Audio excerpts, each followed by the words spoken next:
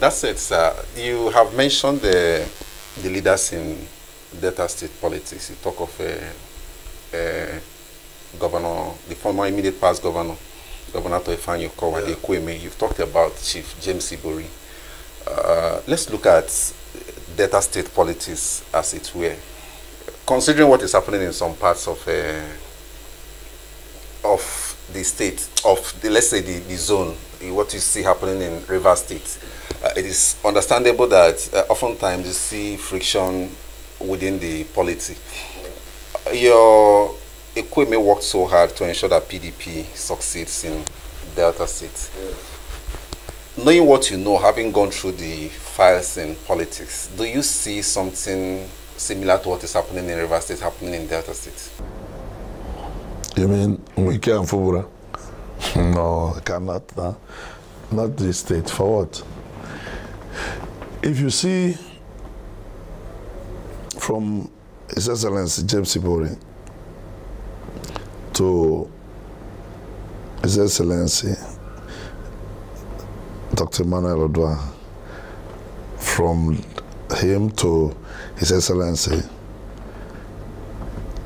Senator Dr. Ifeanyi Atoko, you can see they have been able to manage the state. They've been able to condone, manage. There is nobody is a saint. Nobody is a saint. But your ability to manage that situation matters a lot. Even you, those working under you, they may get agitated sometimes. You know how to handle it. Or even your brothers, even the family. So we have been very lucky in Delta State. What they saw, some people saw in this past election, as regards our first governor, that is Chief Hon Anwuzia, James Ibori, and the emergence of our present governor. I feel it was managed too, because it did not escalate. You understand me? If maybe he felt, no, it shouldn't have been so, but we, majority of us say, no, let us go with the present governor. And the present governor has emerged. I don't see our brother, Chief, our former governor, our leader, Chief James Ibori, doing anything that will destroy the party that he helped to build. You cannot build a house and destroy it. So I think nothing near what is happening in Rivers will ever happen in Delta here. We have intelligent people. What is happening in Rivers is madness. For example, did Ekweme not help our present governor to win the election?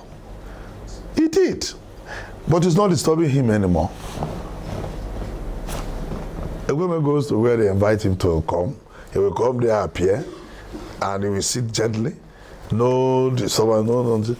And our present governor, Right Honorable Sheriff Oburu, is doing marvelously well, doing it on his own. Nobody is distracting him. Ekweme is not disturbing him. He knows before he picked and supported Right Honorable Sheriff Oburu to take over from him. He knows that the Sheriff, Right Honorable Sheriff Oburu, is capable to steadily state to his Eldorado. So I don't know why we should ever try to compare what is happening there. I think my brother, no. That place, what is happening there is surprising to many people because it's too early. Nobody says Wike cannot get agitated at, somewhere along the line, but just 7 months, 6 months, it has started. We pray that kind of thing will never happen in any other place in this country.